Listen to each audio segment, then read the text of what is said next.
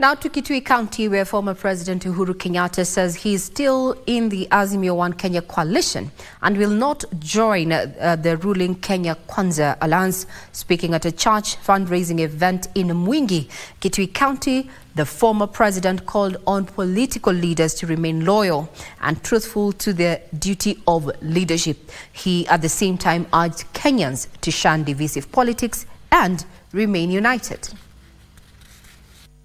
Former President Uhuru Kenyatta and Wiper Party leader Kalonzo Musyoka attended a church service and fundraising in Mwingi, Kitui County.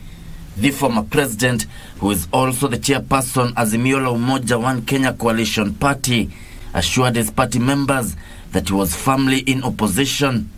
Mimi sifichi kusema ya kwamba pale ambapo mimi nasimamia, mimi naambianga watu mimi ni mwana Azimio. Mimi sio mtapeli wa kuruka huku na kuruka huku, sijui hata leo iko hivi, leo iko hivi. Mimi nikitoa msimamo wangu, mimi nakala msimamo wangu, kwa sababu hilo ndilo tulifundishwa na wale wazee ambao wanatufundisha siasa. Kuwa mtu ambaye anaweza kutumika leo na kesho, sio mtu wa kuyumbayumba na hii, hilo sisi hatuko hapo. We are where we are to stay and we are proud of it, and we are hopeful of a bright future. Uhuru challenged political leaders to be loyal and committed to their call of leadership, avoiding to respond to Kenya Kwanza politicians who have been blaming the previous regime for running down the economy.